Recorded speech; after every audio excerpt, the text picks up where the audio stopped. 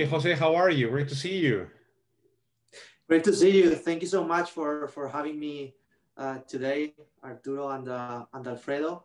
It's a, I mean, it's a pleasure to stay here, and yeah, I really appreciate that you are inviting me here to spend this fun time with you, because I know it's going to be fun, right? Definitely. We have Jose Bermejo here joining us for SerpGuru Coffee Chats. Jose is an entrepreneur who has a lot of experience in startups. He's been very successful. I'll let him introduce himself in a little bit. And we'll be talking about, obviously, his journey, as well as some learnings from his past, as well as some thoughts about what his work is going next in his career. We're looking forward to a great conversation today. Thank you. Thanks for the introduction. A pleasure. So why don't you start us, Jose, telling us a little bit about yourself and your what you're up to right now. Well, long story short, let's say I'm passionate about all things business strategy and how to help innovations grow. And then I've always been very, let's say, curious and curious on how can we build things that help the human being progress, right? And that's my purpose in the life, which I crafted this purpose last year, which is helping human being progress through innovation, right? So all my, I would say, professional career has been focused on the high-tech industry. I've been since I finished my degree in computer science. I think it was 15 years ago in the high-tech industry. But then, because I love different things, I've been, having a look to other industries and see how technology can help these industries to make better products with the goal of helping human and consumers to progress, right? And that's the reason, because I've been creating my own startup in the past in real estate, which you can say, hey, that has nothing to do with high tech. Well, it was a digital real estate agency in Spain. The second one by that time, then high tech again. Now trying to start a new business as a consultant to help innovations grow and to help technology being adopted by the consumers, which means increase the revenue in the businesses, right? So all things. That's very much my past, more or less, and what I'm passionate about: innovation, strategy, and leadership. All things management and leadership and people. Great, thank you very much. And can you give us now a high-level overview of your startup business? Yeah, sure. Why not? I mean, right now I'm transitioning my professional career a little bit, still doing what I've been doing during the past 6 years after my MBA, which is helping businesses based on technology grow. So right now I'm focusing in two things, right? First one is I'm building my own consulting agency, first as an independent consultant, right? And then if it works, because we know that starting up is not that easy, right? If it works, I think about an agency and hiring people and all this stuff. So that's my main focus now. And that agency is about technology adoption, innovation, and growth strategy, right? How can we craft our technologies to being adopted by the businesses and the consumers? And then the second one, which is my side project, and most of people know me because of this side project, is startupbuilder.mva, which is a validation tool. It's a validation tool based on Notion. Notion is a productivity tool that right now is very in hype. right? So this is a tool to help entrepreneurs, very early stage entrepreneurs and first time founders, to validate their ideas with this tool. That's my side project. So those are my two projects right now. Are you going to, on your consulting business, are you focused on a particular industry vertical, or you're open, or it's like high-tech companies? It's not only high-tech companies, you know, because it's based, the kind of consulting that I'm doing is based on two things. First thing is about marketing, but not the marketing that right now most of people is talking about, which is growth marketing, right? It's that's tactical marketing, right? No, we're talking about the original marketing, the strategic marketing, which means understanding the marketing ecosystem, understanding the markets, meaning that the social systems, which is the interrelationships between the people that it's mind alike, and between them they create markets because they consume the same product, right? So that kind of strategic marketing. So that's one thing. And the other thing in this consulting is about how we craft our technologies and make these technologies, no matter the industry, being adopted by the markets. Because as said by Everett Rogers in the Diffusion of Innovations, innovations is about psychographics, and the market's behaviors are about psychographics and people's psychology, right? So no matter the kind of technology, but it's all about understanding how the market works and what the people needs to adopt your technology and make your technology grow, right? So it's more cross-industry, but in my case, more focused on B2B. I'm gonna focus on B2B businesses and more about software technologies than not B2C and hardware technologies. Got it. And when we were preparing for this conversation, Jose, you shared with us that your purpose was to push the human progress with innovation. So can you expand a little bit on that? I thought that was very, very interesting. I would love to hear. I would love for you to share that with the SerpGuru audience. Yes, of course. My pleasure to explain it. So, yeah, as I said, I've been all my life in tech, and during these years, I've been seeing a lot of things that could be improved, right? And more when you travel. When you travel, your creativity works like, right? It's traveling, it's wonderful, right? Because you're very creative and you are seeing problems that you don't have every day, right? So when you come from technology and then you have a background in business, you kind of match both things, match the technology and match the human problems, right? And then match how technology can help with innovations, those human problems.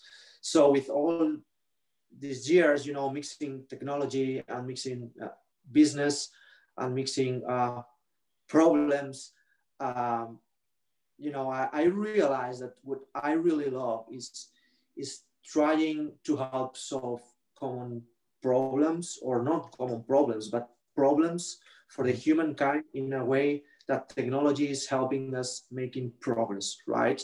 So what does that mean? That means that my purpose can be achieved in different ways, right?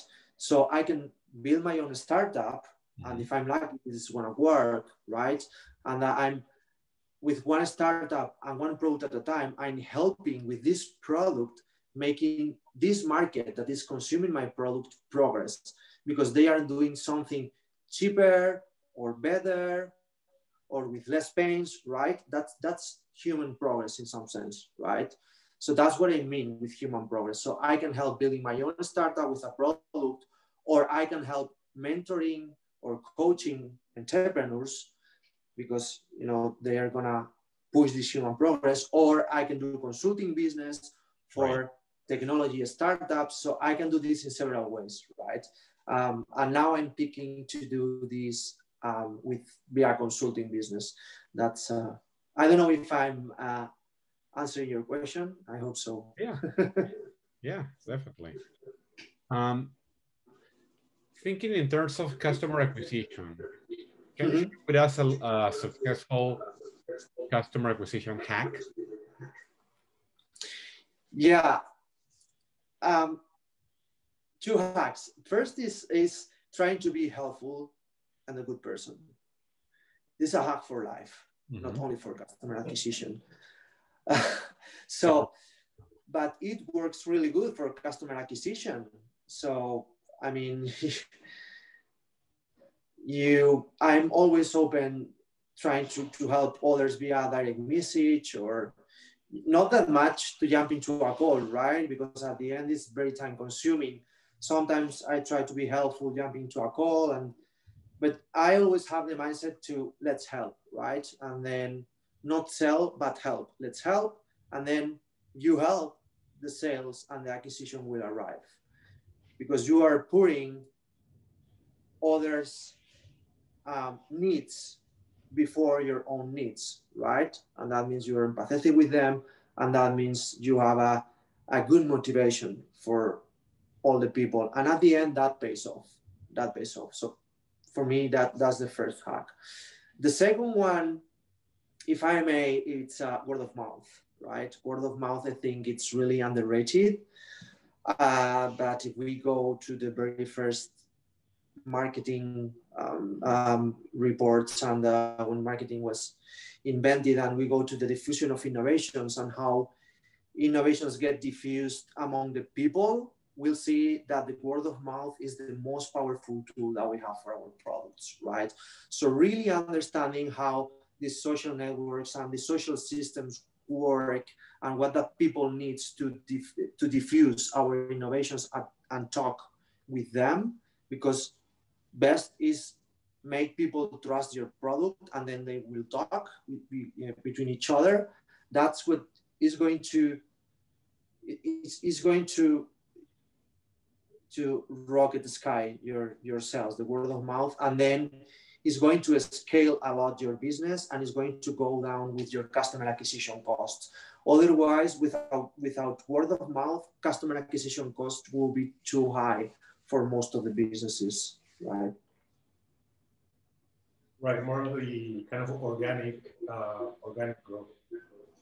And now that you mentioned, I mean, I was listening to you talk about, like, you know, human interaction and the connections, and now kind of word of mouth. I was thinking, you know, that we actually met through our interactions on Twitter, and yeah, you actually, you know, you were very helpful, giving us some insights on your kind of your experience on partnerships. So that was actually pretty interesting. So how do you see, like, it's a little bit kind of a tactical question, but how do you see Twitter, you know, playing on your personal brand and helping you kind of grow your business? I see it very powerful depending for what purpose you use Twitter. What I found is Twitter is great and it's helping me to grow along my personal brand. Of course, you need to focus your strategy. Like always, the point is, it all depends, in my experience, in what kind of storytelling and strategy you have. But most of all, in what kind of audience are you looking for? So I see an amazing audience in Twitter, really helpful, everyone open to receive different messages, open to help you. You know, it's amazing the virality of Twitter and how people is helping with word of mouth. So it's tactically, it's a really good tool.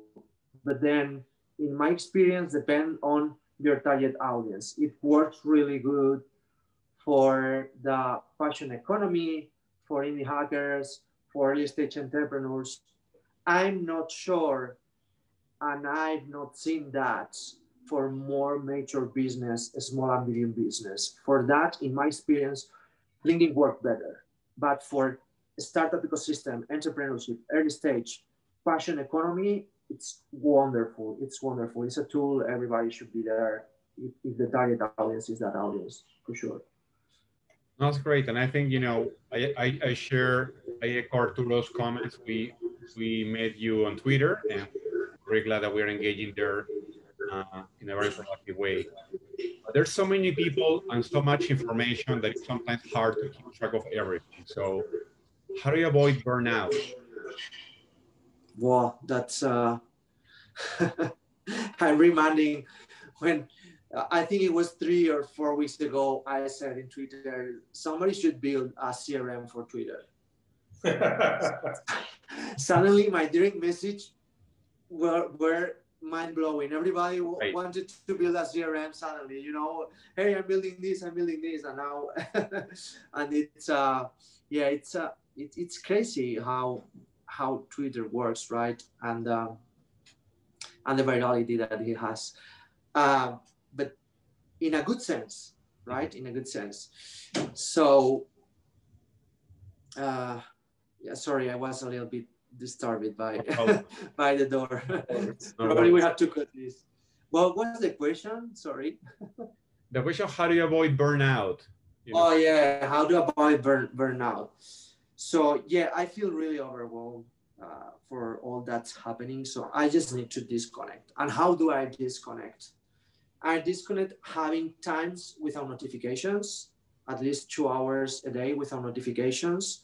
Before I'm going to bed, no notifications. I read. I read in my iPad, but I turn off my notifications. And then what's probably most importantly for me, well, there are different things, right? Two very important. It's working out every day.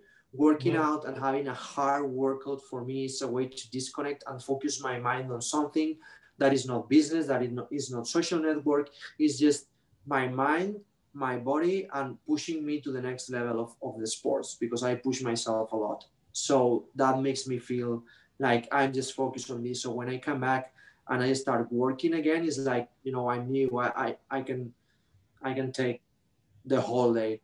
And then spending time with the people you love, right? Spending time during the weekends and disconnecting, going for a walk with my wife, or, you know, going, right now with the COVID, we cannot, right? But taking the car or going wherever, right? Having your time to disconnect. Another ones, I don't like, I don't like yoga and all this, but you know, it could be your thing to do, right? So it's just finding your time without notifications to relax, to be mindful, to stay with yourself, and to stay with the people you want is how I avoid burnout. There is definitely, you know, an equilibrium that you need to find, and we see that with entrepreneurs, right? Sometimes, you know, when you're working for a company, you're saying, "Oh, like I'm working so many hours," and then you start your own business, and it's like there's no one behind you telling you that you need to finish your work, but it's actually, you know, yourself, like, oh, I need to do this like 50 different things. So actually disconnecting is very important. But the other part is, like, for example, are you very like organized and have like a framework to say, okay, like I work, you know, 11 hours and, you know, that's it? Or you prefer like working in the mornings versus nights? How do you organize yourself? Mm-hmm. I have to say that during the last months, because we are moving and all this stuff that is happening with COVID, I feel less organized, much less organized, and my life is a little bit more crazy. But what I used to do is wake up in the very early morning, go for a workout. It's like, okay, I have my homework done, and then I'm ready because the workout is so energizing for me, right? Then after the workout, I work all day straight. Some days I cook, like today I've been cooking rice, like kind of paella, because I'm from Valencia, right? So I know how to do the real paella. So I like to cook. It's another time for me to relax, to disconnect, because I love it. And then I get back to work. And then during the night, I see a series with my wife. We stay 1 hour and a half in the sofa, watching a series. And then while we are in bed, disconnecting the notifications, reading half an hour at least. And then that's it. That's more or less my day. Trying to I try to balance the calls I have. So sometimes people say to me, hey, you're pushing too far our calls. Yeah, because I need my time, my focus time, and I need to balance my entire life. So what what happened a lot of times is that we're packing full of calls our weeks, right? And then you don't feel productive because you don't have time for yourself and for doing the stuff. Because yeah, the calls are really important, but I feel so I have a limit of calls. I don't have a limit of 5 hours call a week. I just have a look to the calendar and I see the calendar, I see the empty slots, and I say to myself, hey, I have enough time for me to focus on what I need to focus to get what I want to have done during this week. And then if I don't have that time, I push back some calls, you know, and I try to reorganize. But it's the way that I'm trying to feel productive, you know, balancing almost everything, balancing the calls I have, balancing the time I put on admin stuff, on moving out the stuff, on working out, on being with the people I love, on reading, you know, trying to have a balance. But to be honest, I don't say I have to these hours every day. Mm-hmm. What I for sure have is 1 hour to 2 hours workout, half an hour of reading, and 2 hours with my wife. And then the rest is, I know, is work. And then I just balance my time with calls, work to have, to feel productive. I think, yeah, I think, and in particular now, you know, that everybody is working remote. You know, I used to work for Cisco, you know, Oh, yeah. many years before the pandemic, and you know, I did a lot of. So I've been in consulting for many years, Mm-hmm.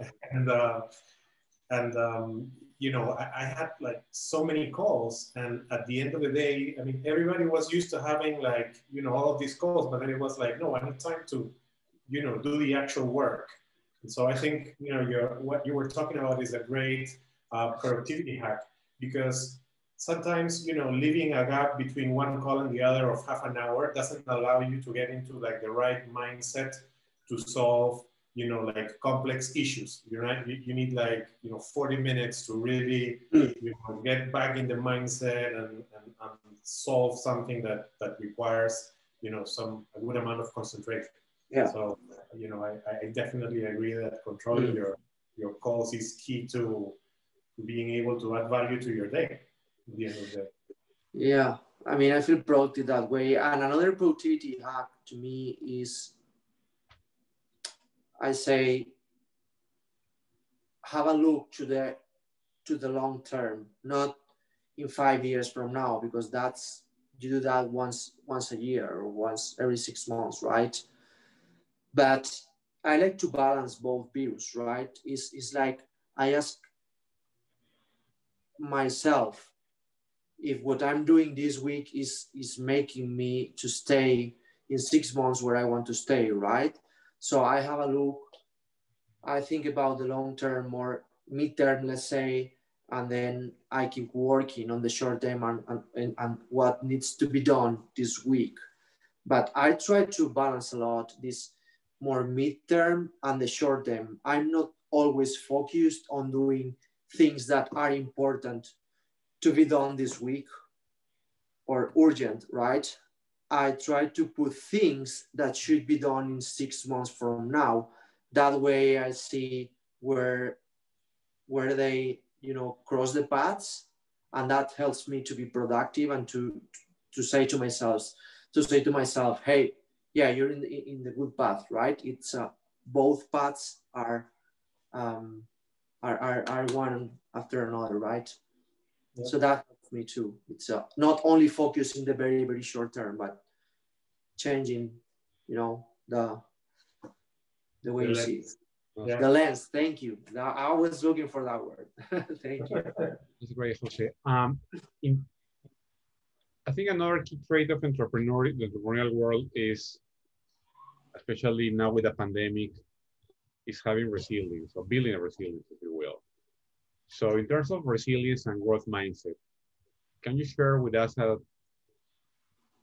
your biggest setback as an entrepreneur, and how do you overcome that? Yeah, probably I wouldn't say it was a super big setback, but I remember last year when I tried to start the community growth seeker. I mean, I pivoted 3 times until I came up with the community. It was growth seeker before startup builder, right? And it didn't work. I tried to make it work between April and August. April and August, more or less, big numbers. And it didn't work as a paid community, right? It was this hype on the paid communities, still is there, right? But it didn't work. So that was somehow hard in the sense that, hey, this is not working. I'm pivoting 3 times. I've been talking with more than 100 entrepreneurs. You know, they were all more than 100 joined the calls. People was engaged, and that was a really good learning, I would say, because everything was free, right? Then when I started to charge, nobody was there, right? So yeah, I learned a lot about that, and yeah, that was tough times in the sense that, hey, I'm not having any income from this because I was leaving my company, you know, my employer in the meantime, so I needed income too. Well, fortunately, my wife was, and she's working still. Um, but yeah, that was the longest period, I would say, in the last probably 10, 12 years, saying to myself, I'm doing something that is not working, you know, and that was tough. It's difficult on several levels, right? Because there is the part of your ego that says, how can I not make this work? Then there is the other part that says, maybe, I shouldn't stop trying, right? Why am I stop trying? But then there's the other side of you need to really take an assessment and say, does this really, make sense to keep pushing? Yeah. Does it make sense? Is that what I want? Is that aligned with my purpose? And I think those are very important questions that sometimes you need to answer yourself realistically. Mm-hmm. You know? And it could be really hard. I agree. I hear what you're saying. Completely. I have one last question from my side, and I know you mentioned a little bit about you like reading a lot. So is there any favorite book that you're reading right now or that you have read in the past that you recommend for our audience? A book. I was thinking more in a movie, right? More than a book. Sure. Because right now I'm reading books that I've read in the past, rereading, because I use the books.